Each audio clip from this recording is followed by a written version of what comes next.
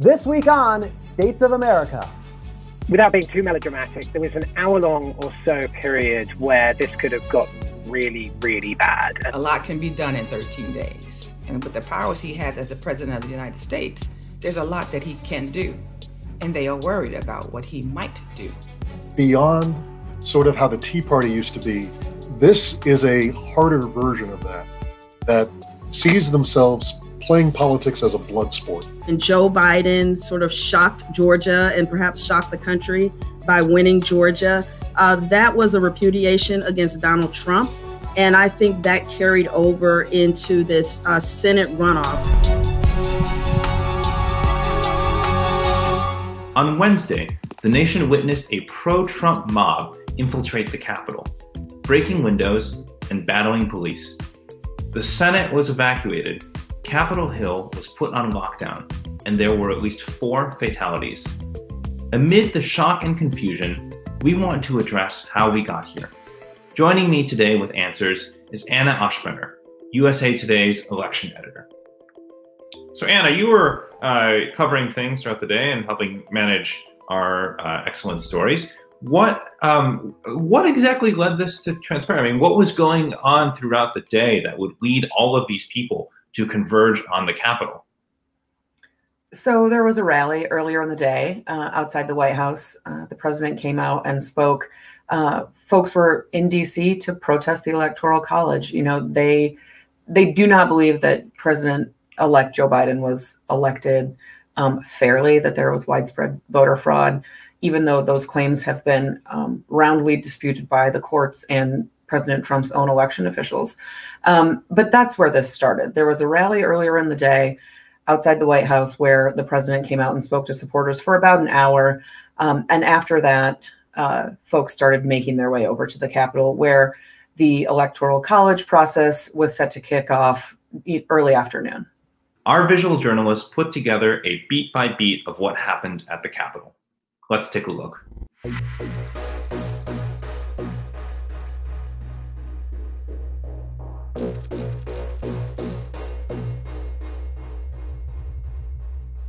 And after this, we're going to walk down and I'll be there with you.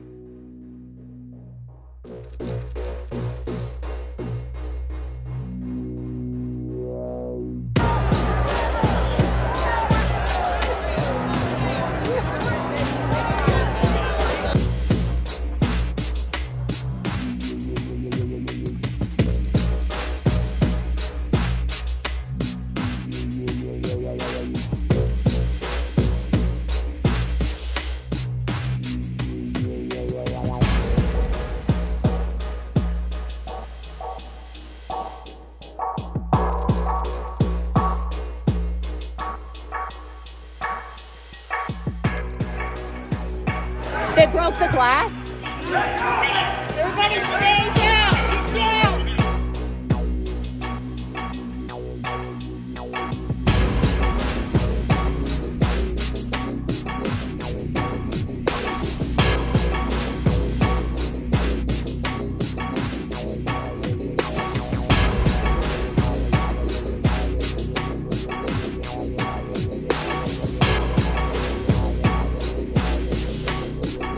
Storm the Capitol, to smash windows, to occupy offices, the floor of the United States Senate, rummaging through desks. It's not protest, it's insurrection.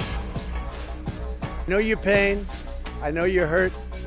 We had an election that was stolen from us, but you have to go home now. We love you, you're very special.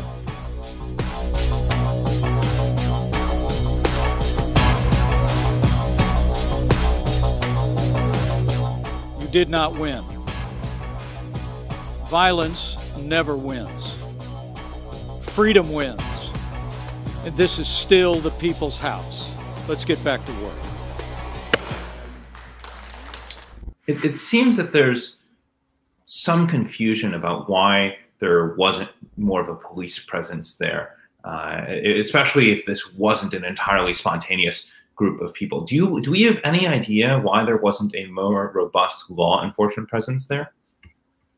I think we're going to find out a lot more about that in the next few days. We've already seen since Wednesday, members of Congress, leadership in Congress calling for the resignation of, the higher ups in the Capitol Police, the Sergeant at Arms in both chambers. So there are a lot of questions, both, within Congress and outside of Congress, particularly when you look at the difference in what the response among law enforcement was in the summer when you had protesters, protesting the death of George Floyd, and social justice protesters in the White House, or at the White House and in the Capitol. The difference was very stark yesterday. We've seen social media companies, Twitter and Facebook, both lock President Trump's accounts. Do you get the impression that this will limit the president's ability to talk to all of his supporters? I mean, sure, it takes away his megaphone specifically. But the reality is millions of people believe what the president says, and they still have social media. His press secretary still has social media, the people who work for him in the White House. I don't think we're in a position where all of a sudden the president of the United States doesn't have any way of getting his message to the American people. I'll be very curious to see how long these, bans last. And if it does extend, to Twitter. We saw Snapchat had already banned the president, I think at least a year ago. So I'm just not sure how effective it will actually be when there are just so many people who share his beliefs and who still have access to social media. In your experience covering elections, have we ever seen a group with such fervent allegiance to any candidate as we've seen with Trump and with this group that was at the Capitol? I mean, no, as far as my own time covering politics, I think I have likened at times this to the support of a sports team. I think folks' allegiance to President Trump has gotten to the level of what it looks like when someone really loves like a professional sports team or a college sports team. Obviously, the stakes are so much higher than that, but that singular sort of dedication to a person rather than the party, I think, is very different than what we've seen in prior election cycles. That's a very good point. Yeah, when the Lions continually lose, we don't really see fans storming Ford Field. No. So one last thing I wanted to ask about here. I mean, we've already seen state media in authoritarian countries making ham of these events. I mean, the Chinese tabloids were talking about how this shows the chaos in American democracy. So what message are these events at the Capitol sending to other countries? I think we saw Wednesday that if it wasn't fear, it was definitely concern among, leaders outside of the United States. I think if, as Americans, we saw what happened yesterday happen in another country, particularly one that exports democracy throughout the world, we would have been very concerned. I do think that while democracy was obviously tested, maybe to the fullest extent it has been in modern times, it did succeed. Democracy has stood. But without a doubt, democracy was damaged in this process. I think our standing in the world was damaged. When we have to walk into, the UN or go to a G8 summit or something like that, I think this hangs a little bit over us now going forward. And that's Anna Oshbrenner, USA Today's elections editor. Thanks so much for being here, Anna. Thanks for having me. There was a moment where they just burst through and you start seeing people flowing, like literally a flow of people. When Wednesday began, we knew two things were happening. A, we knew in President's Park on the Ellipse at around 10 a.m., President Trump and his supporters will be holding a, quote, as they called it, Save America rally. We also knew that a little over a mile and a half away from President's Park at the Capitol building, Vice President Pence would be overseeing the certification of Joe Biden and Kamala Harris's win in the 2020 presidential election.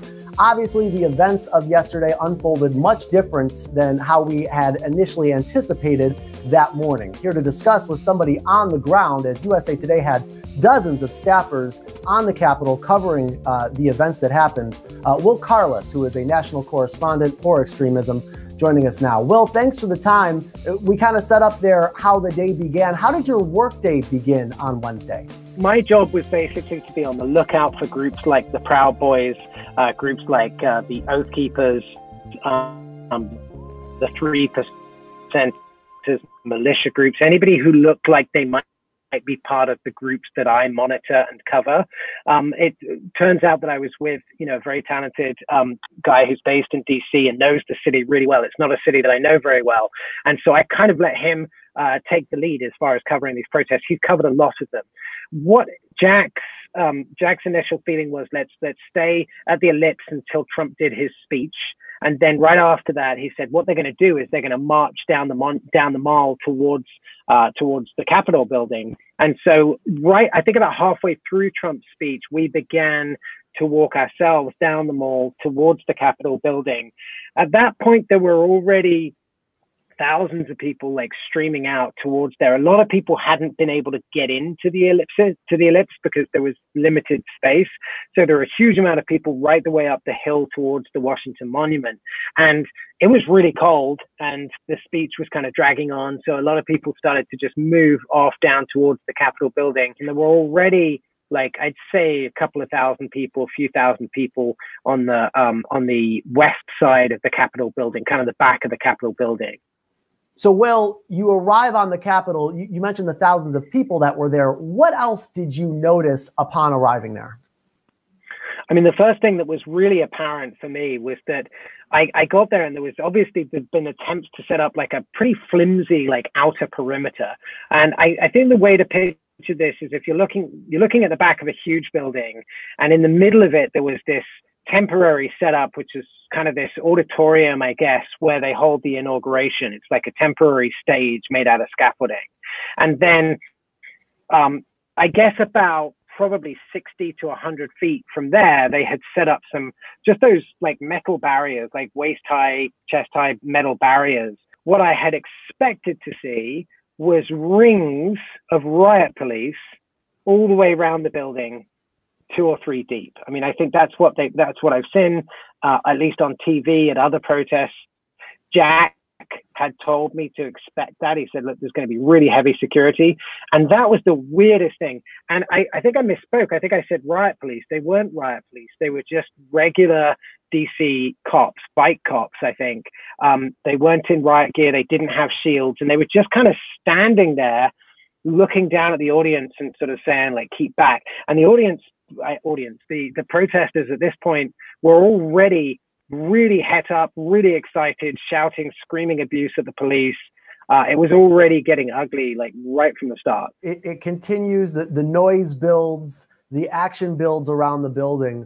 Was there a particular moment that you remember when the breach happened, or was it kind of like a gradual thing that led up to it? Kind of bring me into the moments before the actual breach that we all witnessed happen live. So if you go back to that scaffolding and that stage that I talked about, that was kind of impenetrable. You couldn't really get in there, but there was a gap to the side of it, to the left-hand side as you're looking at it, that was like a sort of a stone platform that at the beginning there were probably 10 people, maybe a dozen people who were up on that, and they were facing the rest of the crowd and saying, get up here, come on up here, come on up here.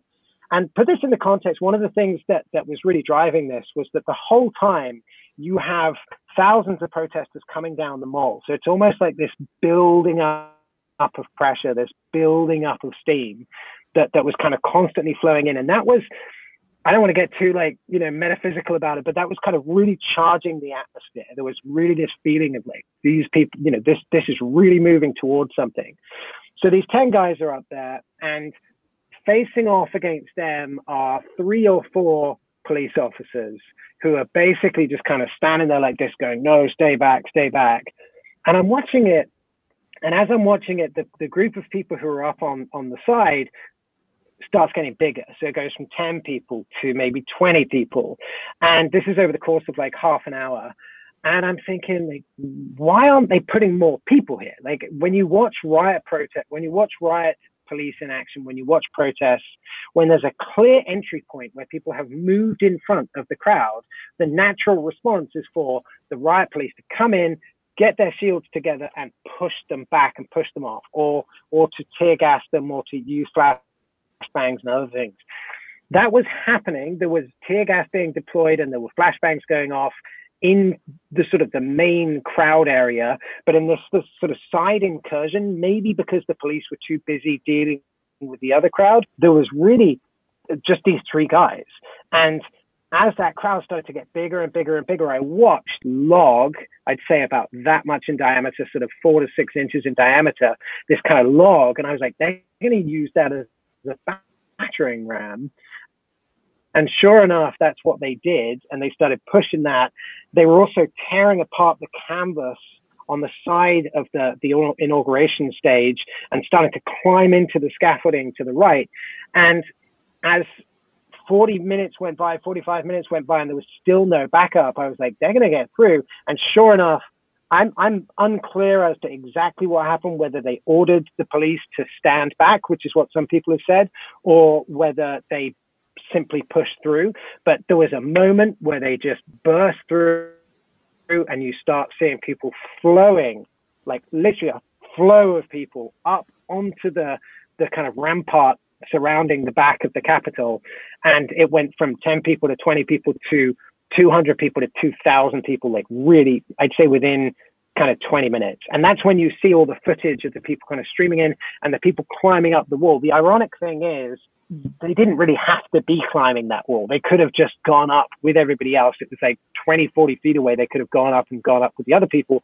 But people do silly things in crazy situations. And I think people were showing off and trying to, show how brave they were. So people started to climb up the sides of the wall as well.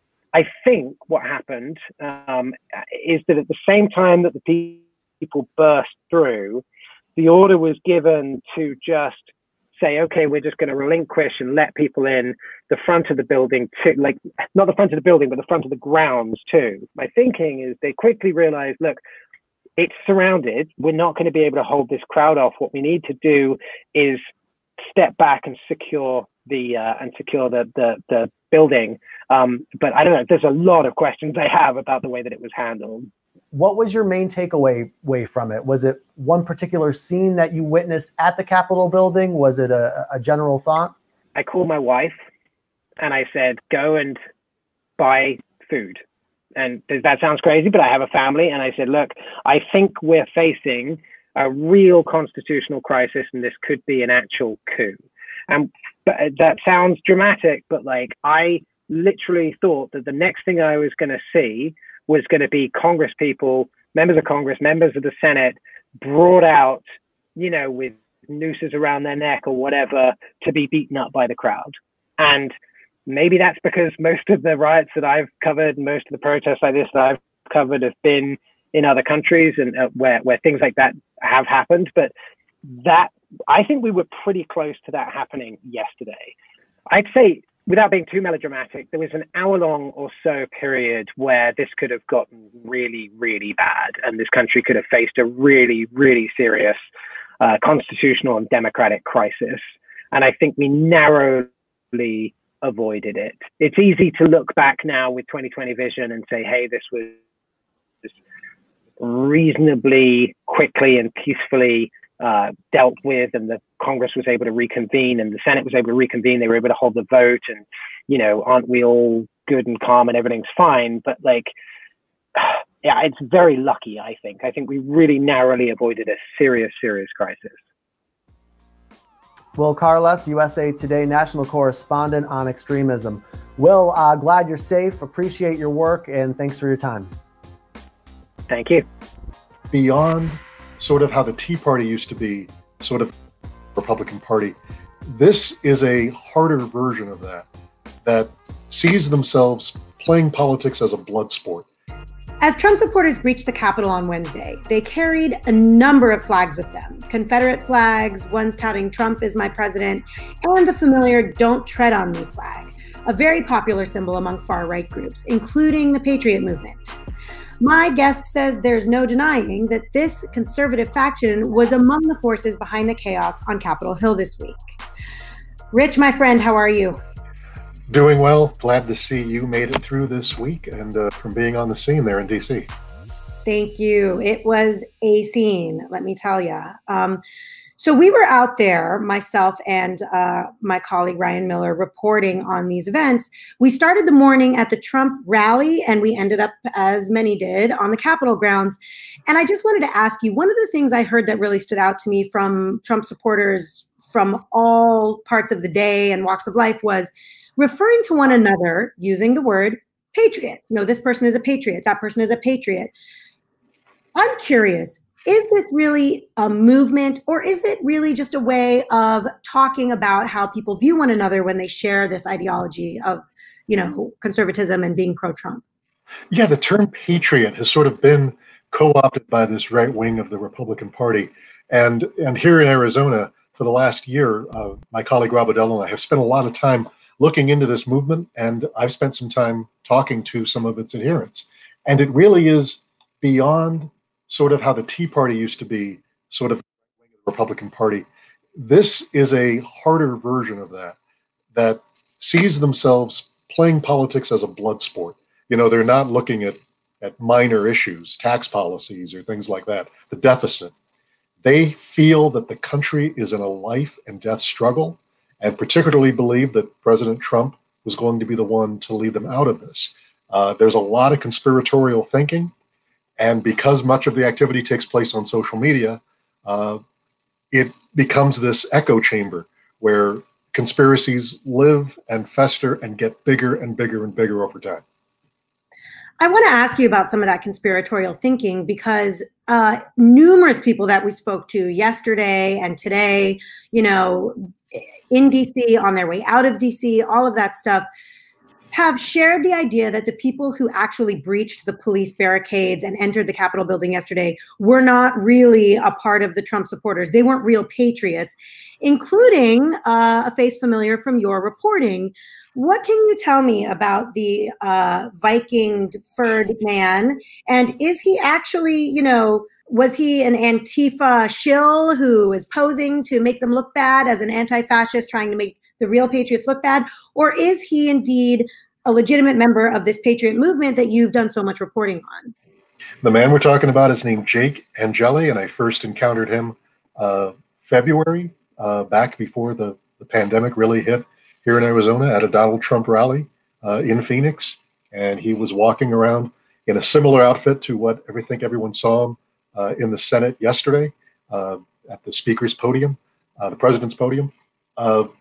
And he talked about QAnon, the QAnon conspiracy theory that imagines that Donald Trump is leading an investigation into all sorts of nefarious doings by top leaders and that arrests are imminent.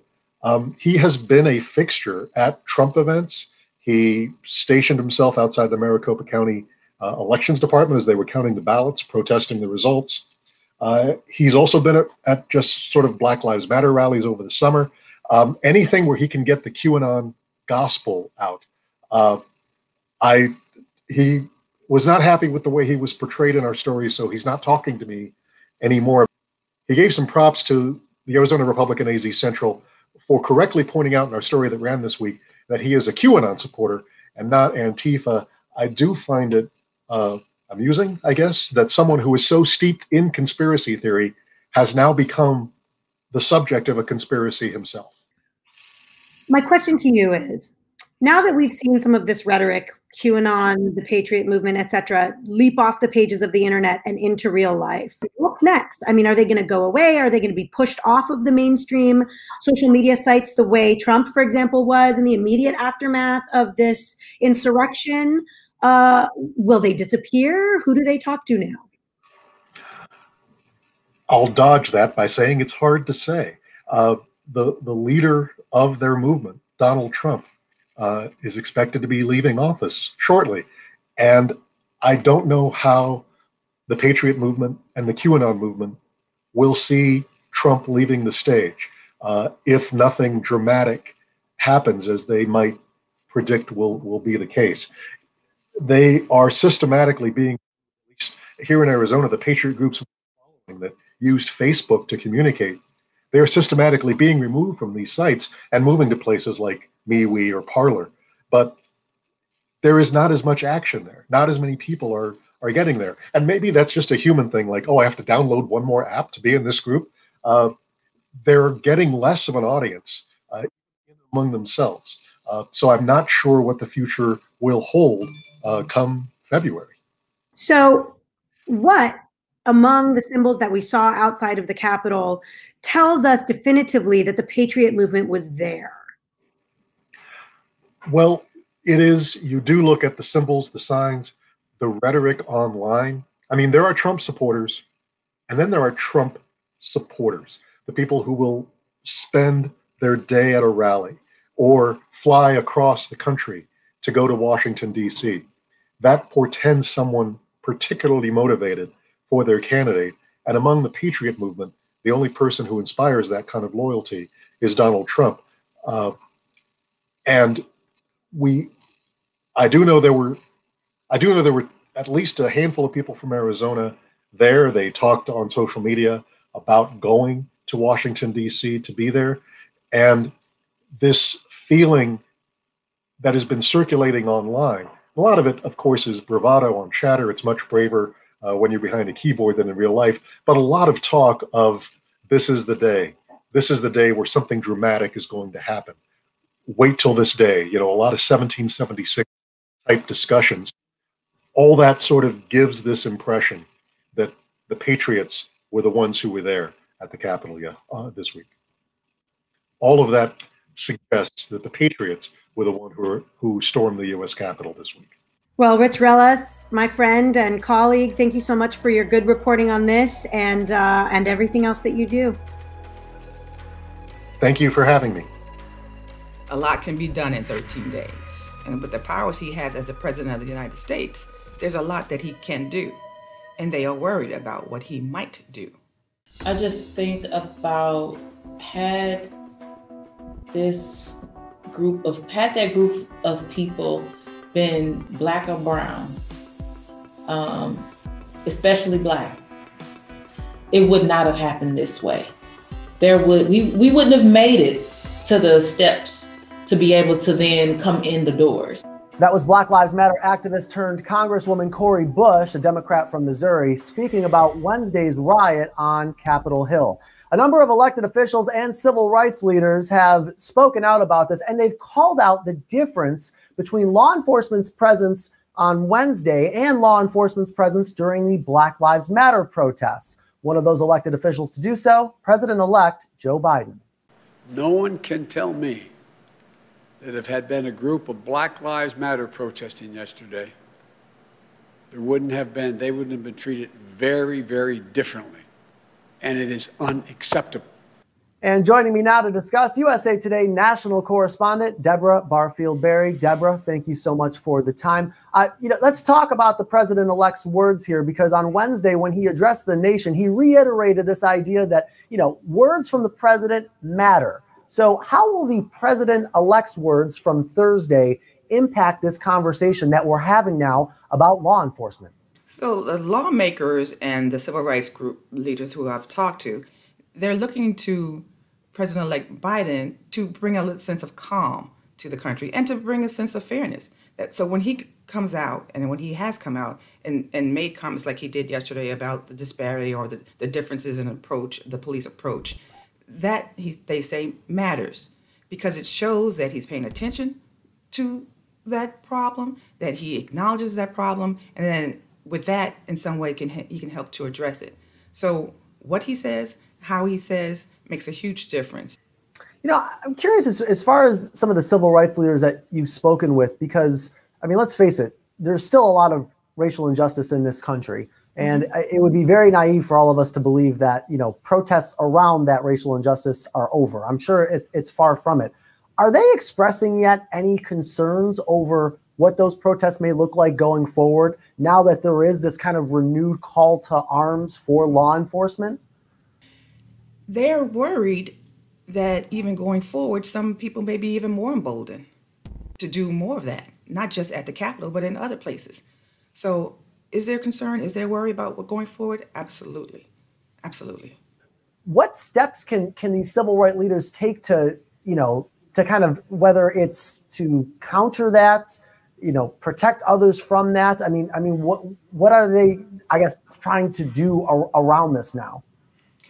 Well, Ralphie, one of the most immediate things they've been calling for, and that was like minutes after all of this happened, Derek Johnson of the NAACP, the Urban League, the National Action Network, all those groups out the box came out and called for the president to be removed, President Trump to be removed from office.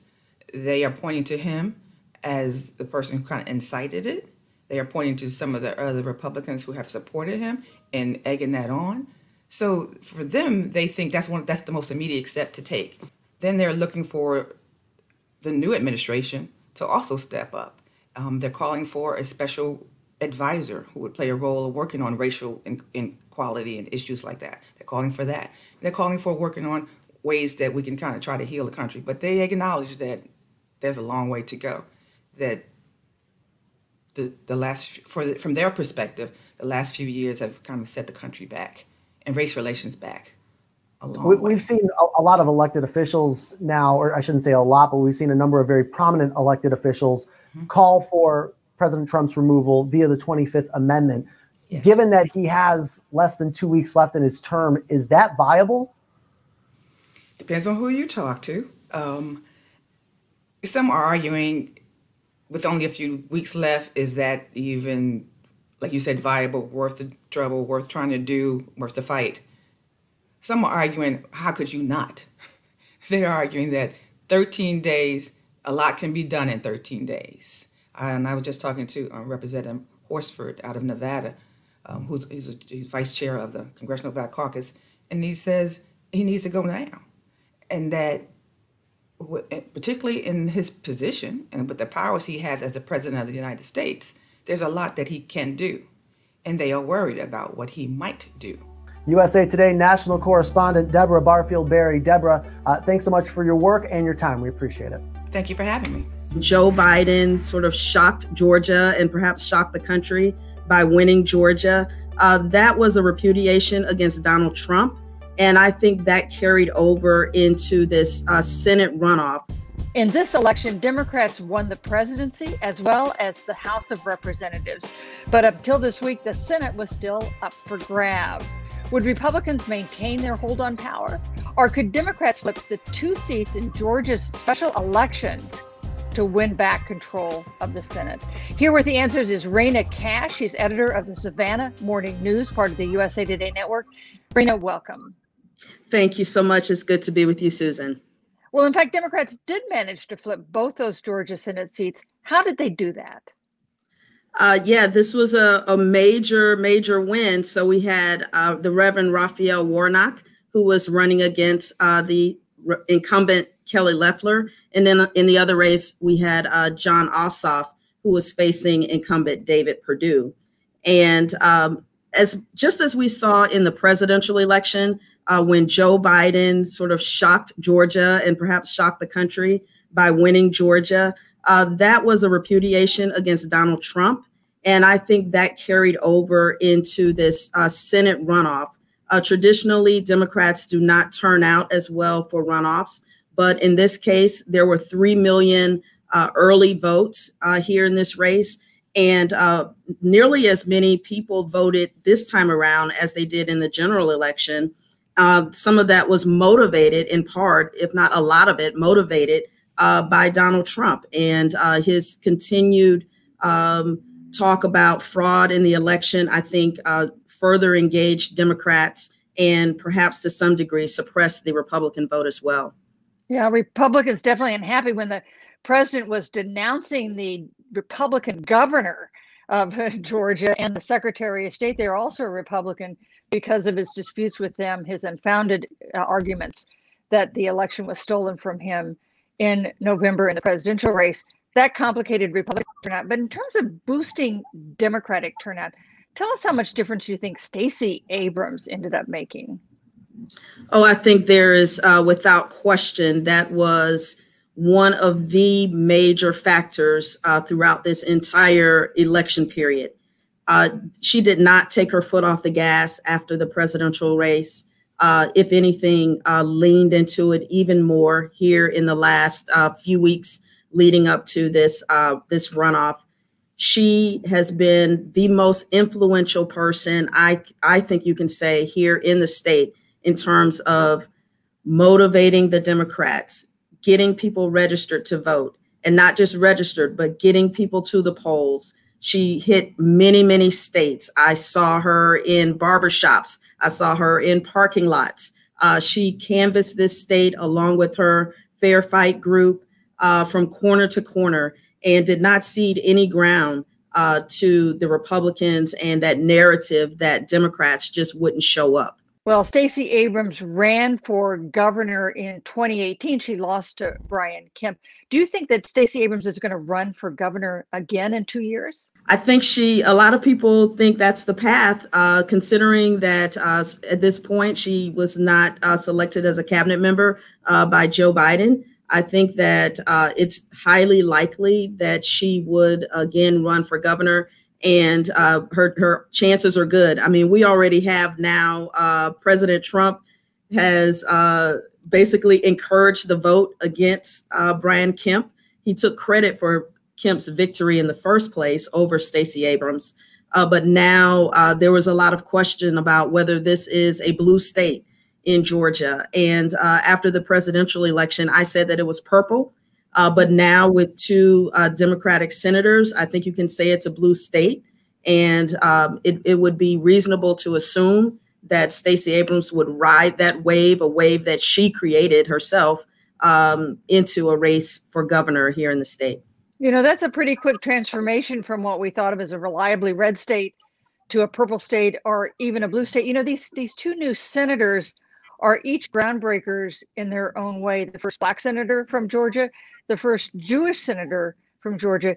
Does this reflect something fundamental that's happening in the state of Georgia? I think in Georgia and in the country, what we're seeing is you hear a lot about the suburban women. Well, that's not just white women anymore. There are a lot of people of color who have moved out into the suburbs. They're raising their families. They are contributing to the economy, and they see themselves as part of the fabric of this state and the nation. And I think Stacey Abrams recognized that. I think these Senate candidates, Ossoff and Warnock, recognized that. This wasn't a race that was strictly along lines of race. You had many white liberals who as well came out and voted in favor of these Democratic candidates. The identity of the country is changing. What we look like, how we speak, what we think about, all of that is changing. And it's uncomfortable for a lot of people and contributed in large part to what we saw last night at the U.S. Capitol. Yeah. Just one last question. We know that the results in the presidential race in Georgia were disputed for weeks and weeks by President Trump and his supporters. What about in these Senate races?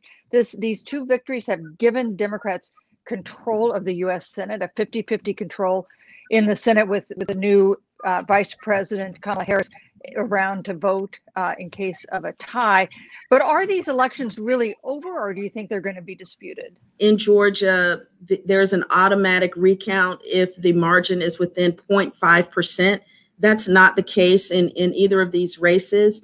Warnock won by 73,000 votes and Ossoff won by about 35,000 votes.